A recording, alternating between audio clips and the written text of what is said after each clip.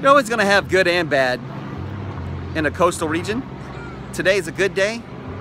You're probably watching this video because you're about to have a bad day.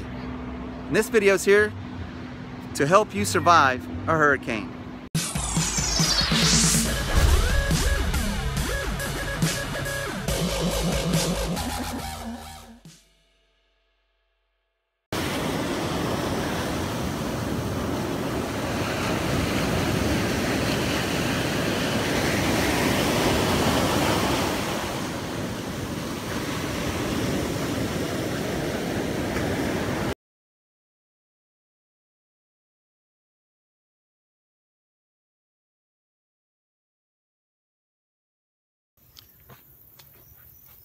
Today's going to be a short video about hurricane preparedness.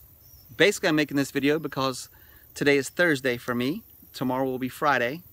And I won't be able to upload because we have a potential hurricane threat here on the east coast of Myrtle Beach, South Carolina. I've lived through more hurricanes than I can even begin to explain. I've experienced a lot of them. And I have a lot of tips that are hopefully useful for you and your family to help survive a hurricane, to help prepare for one, or to avoid one. You know, if it's a category 4 or 5, you shouldn't be where it's gonna be. So go inland. That's the best advice I can give you. Or leave the state, because some hurricanes are bigger than states. So I hope that you'll listen to what I got to say today.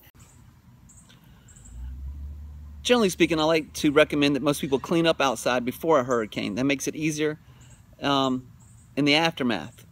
Also, if there's any loose debris, go ahead and take that and either put it indoors or tie it together so that it doesn't become a projectile missile, basically with 100-mile-an-hour winds or close to the equivalent.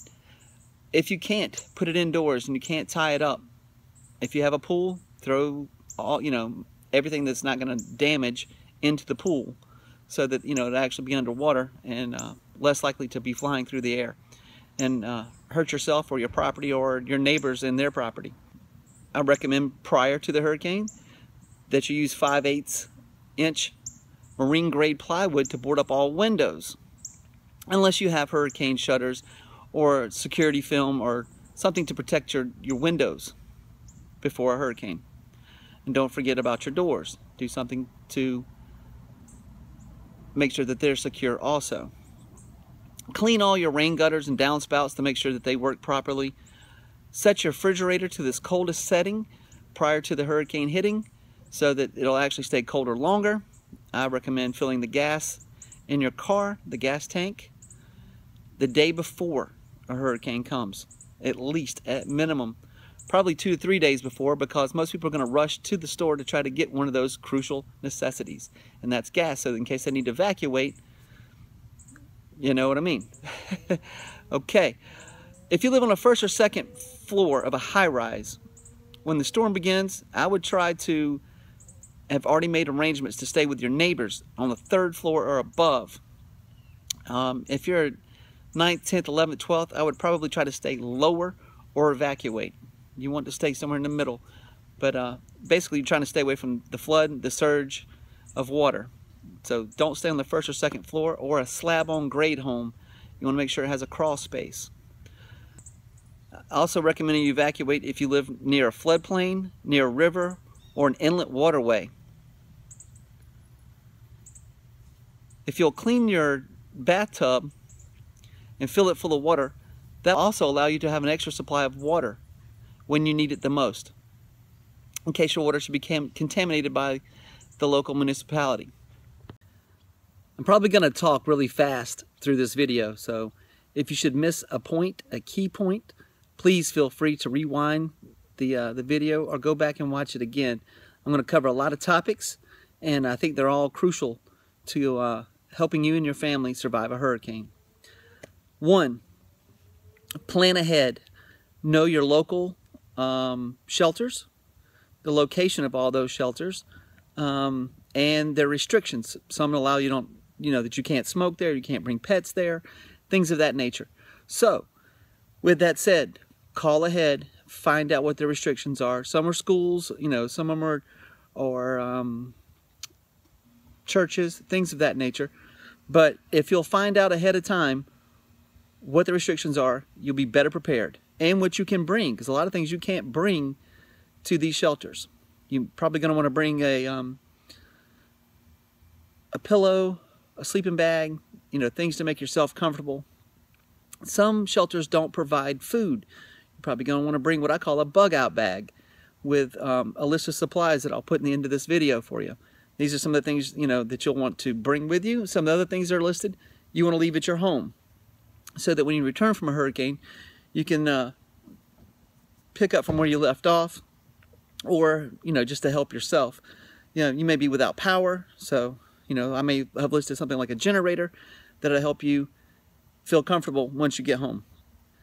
If you can't go to a shelter, if the hurricane is probably going to be a 4 or 5 or, you know, even a strong 3, and you need to evacuate, you're going to need to know your evacuation routes. I recommend you know at least 2 evacuation routes at a minimum. If you don't have a car, arrange to have a family member possibly pick you up, or if you have special needs or somebody in your family has special medical needs, you may want to ask the local authorities if there's a registry in case the power goes out. But either way, you want to make sure that you can be in a safe place, whether it's at a shelter, at your home, or out of town. With that said, if you should get separated from your family members, pick a meeting place in town and out of town in case you get separated. Also, pick an out-of-town friend to call to report all family members are safe in case you do get separated. One of the biggest things I can stress before a hurricane is get flood insurance if you don't have it. If you can't get it for your place, I recommend having a safe that's fireproof and waterproof at your home to keep your important documents in. You may need to keep some of those documents with you when you leave. Some of the other ones you may want to leave. Old pictures, things of that nature, you want to throw in your safe just to protect them, because, you know, they're pretty much irreplaceable. I think all the family members should know how to shut off the electricity, the gas, and the water before the start of hurricane season, in case there's a crisis. Also, with that said, let's talk about some of the things you might want to bring with you. A 3-day supply of water. Most government agencies recommend that's 1 gallon per person per day. I personally recommend a little more, because you may want to wash your hands, sanitary. I mean, there's so many different benefits. Water is one of the most crucial things that you need. So I recommend at least 2 to 3 gallons. That's my personal recommendation, you know. But currently I have stocked for myself 3 to 4 gallons per day per person, and per pet, you know, because I have animals. I want to make sure that they're okay also. That's something I wanted to touch on earlier, is the shelters may or may not allow you to actually bring pets. So you want to make arrangements ahead of time in case they don't allow that to happen either. You want to have, once again, 3-day supply of water, 3-day supply of non-perishable food that doesn't require cooking, a flashlight with extra batteries, a radio. I have an example of a radio that I'll show later in the video, but basically that is battery powered, solar powered, crank powered, and has NOAA, NOAA capability. You want a first aid kit with an instruction manual, a 7-day supply of medications. Also, I recommend you clean and fill your bathtub so that you'll have water when you need it the most, because the municipality system's water may have been contaminated during the hurricane, and you want to have fresh water to drink, to bathe in, or whatever. Also, I recommend unplugging all small appliances, especially sensitive ones, and turn off all propane tanks. That includes the ones to your home, if they're freestanding for maybe a fireplace outside or a barbecue grill. Go ahead and cut those off.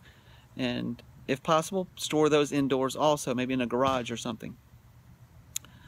When the storm starts, you want to stay away from the doors and windows and avoid using a home phone during the storm, because you may get electrocuted. It's possible. I know it's slim, but I have to throw it out there. I recommend using a pillow or mattress to protect your head and your body. and you want to stay in the interior part of your home, maybe in a doorway or in a closet that's somewhere in the center of your home that's probably the most sound. I recommend that you monitor all weather conditions via a radio, hopefully a battery powered radio or a solar powered radio or a hand crank powered radio. And don't leave your safe place until the officials give it the okay for you to leave. A lot of people try to go out in the middle of an eye of a hurricane. Not a great idea. You can get yourself killed or injured easily, or your family members. So please stay indoors until you know the all safe is given to go outside again. If you lose electricity, keep your circuit breakers off until the power is restored. Then check for frayed wires or down lines. If you see any, call from a cell phone. Call your local power company and report these issues so that they can handle them. I also recommend don't ever enter a home if you're returning from a hurricane and there's floodwaters in the home or around the home, because you may get electrocuted from a down power line that you don't see, that may be down the street. So be sure that you wait until the waters have receded and it's dry to walk into your home. If you have any safety concerns about staying and riding out a hurricane where you're at, find somewhere else to go. If you live in a mobile home, I recommend that you evacuate and stay with friends, family, or go get a hotel room. But I don't recommend riding out a hurricane in a mobile home. If you have any safety concerns about when you return to your house about any structural damage, please contact a building inspector or a structural engineer to come and evaluate your home before you enter it, so that you don't get yourself or your family hurt. I recommend that you use the FEMA guidelines for preparing for a hurricane. It's a free list that they have. Just look up the Federal Emergency Management Agency. You can look those up online and maybe make a printout of what they recommend along with what I recommend, and keep it on your refrigerator with a magnet or tape it to your refrigerator so that it's there when you need it. I know preparing for a hurricane can be costly, so do it in little steps. Everybody's budget's different, and as you have the money, if you'll put some of these things aside, it will help you in the future when you need it the most.